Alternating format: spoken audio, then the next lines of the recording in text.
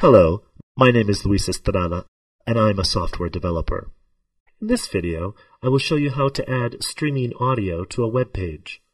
Audio files can be included using standard HTML as links.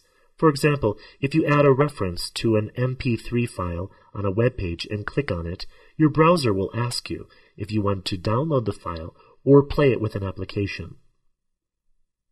However, this is not streaming. What streaming means is that you get to hear the audio file instantly without having to download it, and without using another application other than your internet browser. Audio streaming needs a web server that has a streaming server installed. Streaming technology can range from free to very expensive. Free streaming servers include, for example, the open source Icecast application available at icecast.org. Products for sale that include configuration and support include the Helix server by Real Networks or the Flash Media server by Adobe. Most streaming server technologies support not only audio but also video, both of them in a wide variety of formats.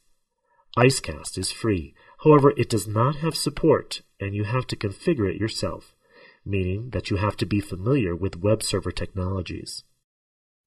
The Flash Media server costs about $995 and includes plenty of documentation as well as support.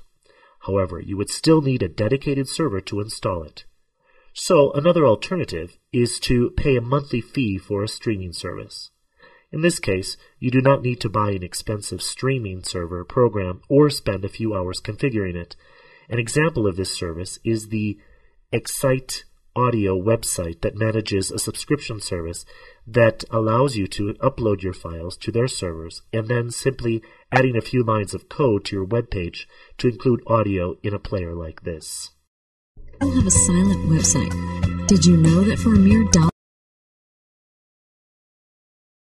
I'm Luis Estrada, and I've just shown you how to create web pages using HTML.